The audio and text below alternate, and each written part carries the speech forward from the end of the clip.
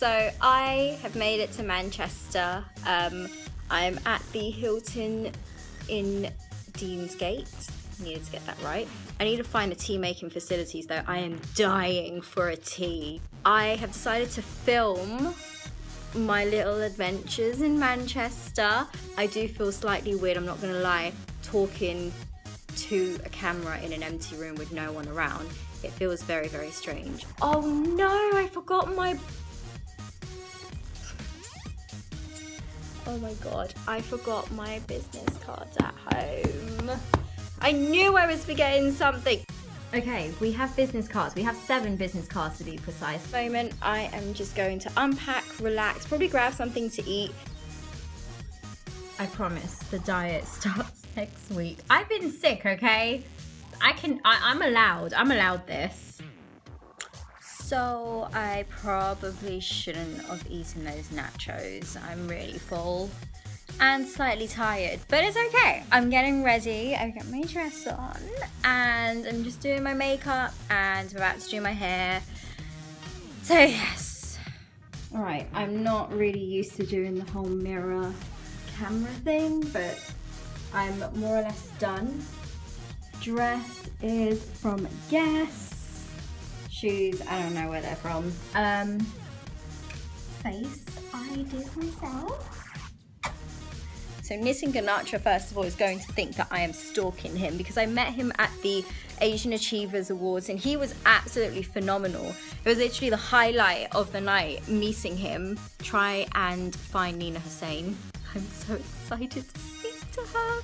So for those that don't know, Nina Hussain, she presents the news. She's gorgeous. So along with Naga Manchesi, Nina Hussain, those 2 women in journalism are my absolute die-hard favourites. Like, I fangirl over them so much.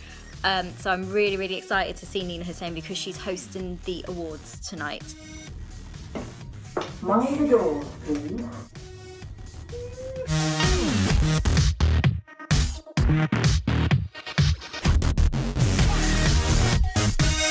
Got quite a good seat. That's the stage there. So I'm on my own on my table at the moment. No one's come and sat next to me, but it gives me a chance to go through like the call list and the order of stuff. So very excited.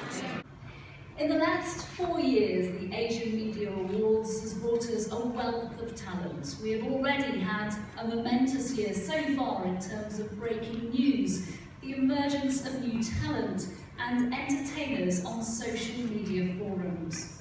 Okay, so we are here to present the best vlog, and the award goes to a very inspiring man. His name is Jay Shetty. Thank you to DJ Nihal, Noreen Khan for actually featuring my work on their studio shows. Thank you so much to them, and thank you, big thank you to the Huffington Post and Ariana Huffington for believing me in the work from the beginning. So thank you so much, everyone. Have a wonderful evening. But we must always remember that it is always in the backwaters where a lotus flower rises. And it's always in the murk in the field that this flower stands out strong. And on that subject, I'm so excited to announce this year's winner for the Best Video Channel 2016.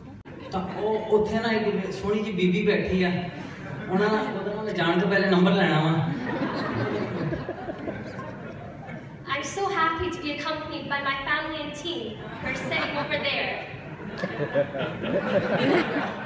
You know, I worked with such a fantastic core creative team for it, and it became something that I never imagined it to become. And also a young British Muslim girl, that voice I feel like it's not represented on stage and on screen. So to get that voice out there, I thought that was really important. And I had a couple of people come up to me and say thank you for telling my story. So sometimes it's nice to be on stage, make all the mistakes for people, then they can just go, okay, at least it happens. And yeah, so yeah, that project. Without further ado, it is my honour to present the 2016 Best TV Character Award goes to Nitin Ganatra.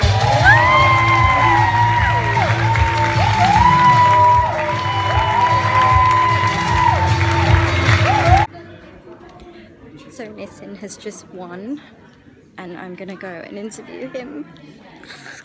Feels good, it feels solid, it feels A bit more than plastic. It feels good. Nice. Yeah. Nice. It's good. I'm pleased. I'm very proud of it. You weren't expecting it? No, I really wasn't. I was sitting there going, well, what's my losing face like? And what is your losing face like? Really happy for you. I'm really happy for you. And what was your winning face like? Same thing, same kind of constipation face I've got. No, I'm really pleased. It's really touching. Again, I don't feel like it's for me because I didn't write the character. They did. So but you delivered it. I suppose I delivered it, yeah, but I'm too modest to take all the credit, but actually I did a lot of the work. What advice would you give to upcoming actors? Because I have to ask a sensible question. The sensible answer is have a plan B. Okay. The sensible answer is have a plan B because you might just change your mind. You can always change your mind. It's not a failure thing. But the other thing is, I can only say be very, very good at what you do. Just got my interview with Nitin.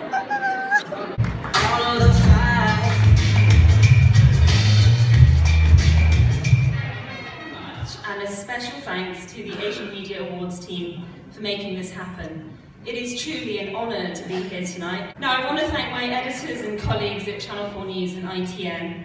TV News is a team game and they really make it all possible.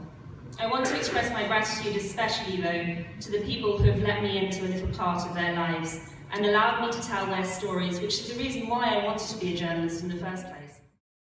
I think it went really well. I'll try and find out a bit later, but I think the mood in the room was really nice, welcoming, and I think people really appreciated all the talent they saw today. I thought they were an incredible event. I mean, just the breadth of categories, and really the young people were the ones that amazed me the most, that are just, a lot of the people that we met had done their work or formed their companies within the last year, so to be already nominated and some of them to win awards tonight is just incredible. I mean, it's just breathtaking. I think you've got to be a news junkie.